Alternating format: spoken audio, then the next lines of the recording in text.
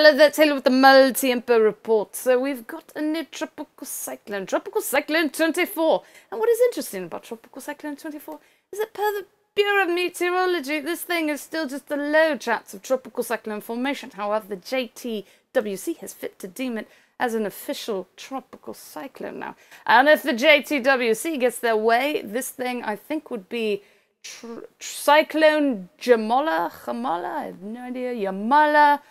However it would be pronounced, but that is pretty interesting. The Bureau of Meteorology doesn't see anything of it, yet the JTWC already has it officially as a storm. If we go to the storm tracker page, we can go down and see. The satellite view is not all that impressive for something that's supposed to be... Now that one actually looks... You can see much more of the structure, but the zoomed in one, it's like, what is even going on in that one? Right, and then of course above that, in the North Indian Ocean, we've got this medium chance of tropical cyclone formation in the next 24 hours. So maybe we'll be seeing a new cyclone out of that storm as well. So today in severe thunderstorm weather, we've got some not some, but a mesoscale discussion and a watch in effect right now. Chance for significant hail. So let's talk about what's in effect right now. So this is a mesoscale discussion for a watch that is likely, so 80%.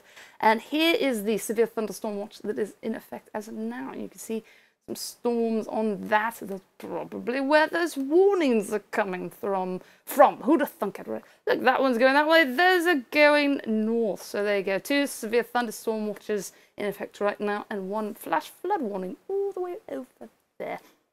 So general probability-wise today, here would be the map with the outlook for winds 58 miles per hour and greater.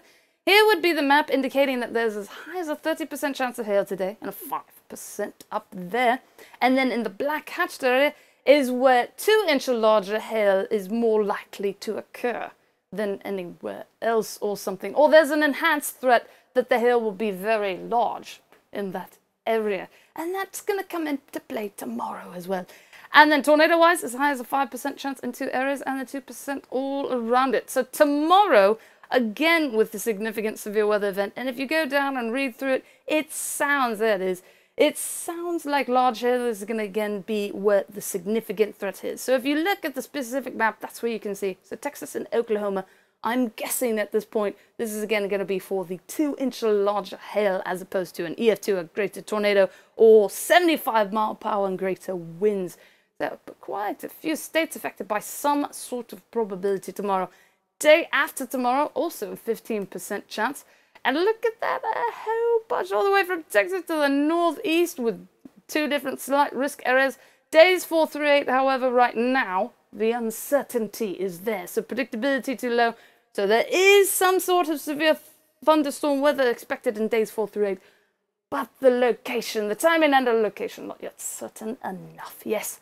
SevereWeatherTV.com is the official homepage of this screencast. WikiWix is WICKEDWX.com. Cyclocane is CYCLOCANE.com. That is it for today, and I hope you're staying safe out there.